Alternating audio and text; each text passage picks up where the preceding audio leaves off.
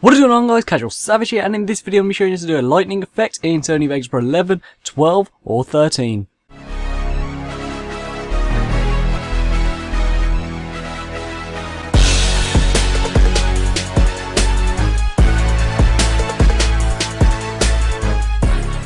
So this is a requested tutorial. I got this requested to me on my Snapchat, so if you'd like to request a tutorial then be sure to leave it in the comments below. Ask me on Twitter, ask me on Skype, ask me wherever you would like, and I'll be sure to make the tutorial as soon as I can. Now there's many different ways to do this, and one way I've seen loads of times is where you make your own lightning effect and then you put it in. However, I don't think that looks that good, so in this video I'm going to be showing you a different way of doing it. So right now I'm going to be showing you two examples of this. One in a low light situation and one with light.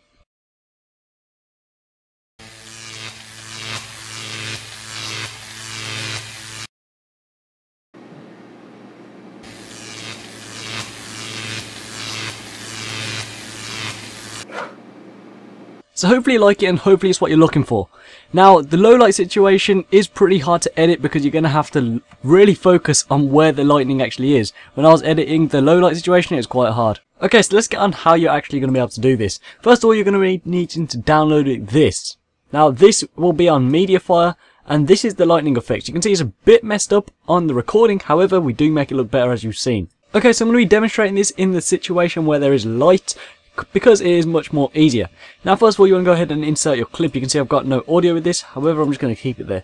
So you go here, you get the lightning effect, you're going to go ahead and drag it, and you're going to drag it on top, like so. Now this has no audio as well, so go here on the audio, press U, and then press delete. Now you can go ahead and right click here and click delete track. Now the next thing you need to do is go to the start right here, go to this, and make it add. Now you can see we've got a blue around it, and it's not looking that good. So come to your video effects, come to your chroma key, then add the default one on, and then after that you want to add the blue screen on, like that.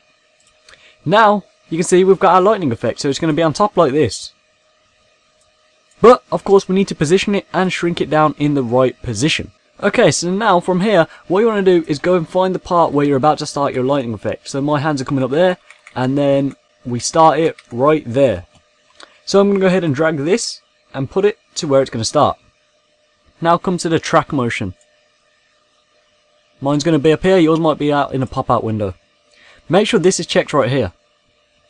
Now what we're going to do is shrink it down, so make sure these two are checked, and then let's just begin to shrink it down into position. So drag from the corner into the side, like so, and then you can make sure this is checked right here, enable rotation, so you can enable it into the correct position, like this. Okay, and now we're going to keep going through. So with this checked, we can go through here, and it's also going to move the video, so it'll make it easier for us. So you get the idea, and I'm going to quickly go through all this, and I'm going to be back to you when I've done it all. Okay, so you can see I've actually only had to use 2 keyframes here. However, it depends how much you move in your video, it will decide how many keyframes you'll need. So once you have found the end of where you're going to stop moving, go ahead, zoom in, press S, press the clip, and press S. And then with the remaining part, just go ahead and press delete. Now we'll go ahead and see what it looks like. Now you can see that actually looks pretty good, like that. And it ends like so. It's really simple to do, it's really quick to get your head around it, and it doesn't take much time as you've just seen. So yeah, that is it for this video. I really hope you have enjoyed it. I hope it has helped you. Again, if you'd like to request a tutorial on Sony Vegas Pro 11, 12 or 13, be sure to leave it in the comments below. Ask me on Facebook, ask me on Twitter, ask me on my Snapchat, ask me wherever you would like, and I'll be sure to make the video for you as soon as I can.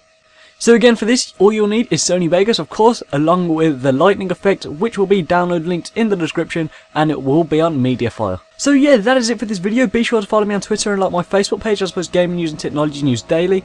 Also be sure to check out my gaming channel where I'll post daily, check out my FIFA channel where I'll post daily, and finally be sure to add me on Snapchat where I just share what I do throughout my day. So yes, been CasualSavage here. Thank you so much for watching. I hope you have enjoyed this video. I hope I have helped you. Please subscribe, rate, and peace.